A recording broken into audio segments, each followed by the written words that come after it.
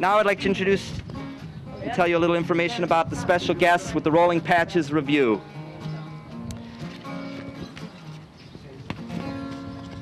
First off, starting the show will be Dan Israel.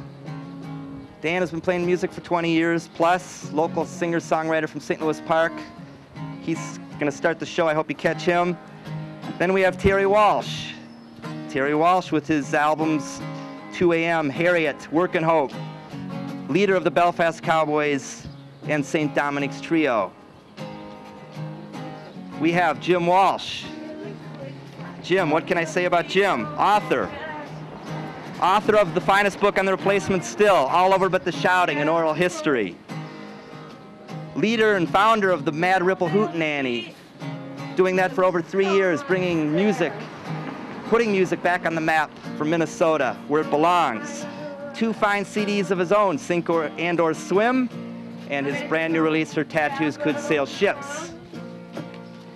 We have James Loney.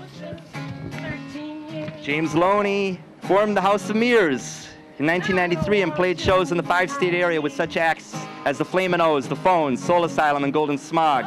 He then left the band to form James Loney and the Velvet Troubadours. Catch James Loney at the show.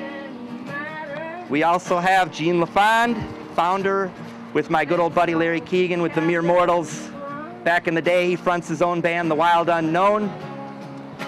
So I hope you catch Gene LaFond. He has 2 CDs out on his own.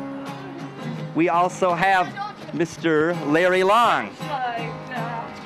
Larry Long, let me tell you about Larry Long. When Pete Seeger was asked if Larry was the Pete Seeger of Minnesota, and Pete Seeger responds, "I'd be so proud to be known as the Larry Long of New York." Studs Terkel has called him a true American troubadour. Larry Long will be at the show. Paul Metza, Mr. Paul Metza.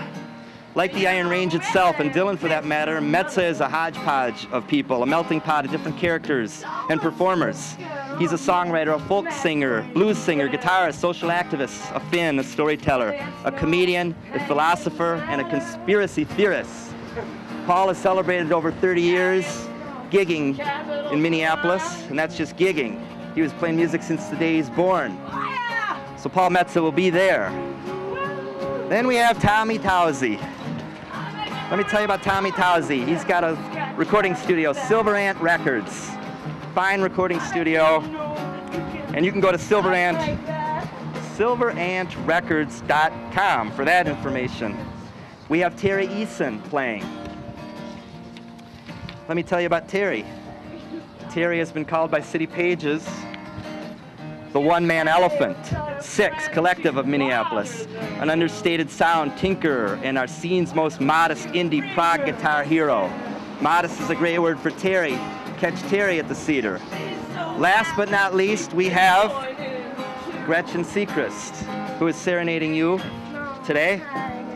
Let me tell you about her. Don't let her tipsy tobacco voice delivery fool you. She's a songsmith, clear-eyed and in control on her second album. A superb collection of broken-down Americana bolstered by Seacrest's evocative, goose-pumping, inducing lyrics. City Pages said that about her, and her band has 2 fine albums out. Music from Little Big Pink, and the current masterpiece, Sugarhead Pie. Catch her, catch all my special guests the night of the Cedar, starting at 8 p.m.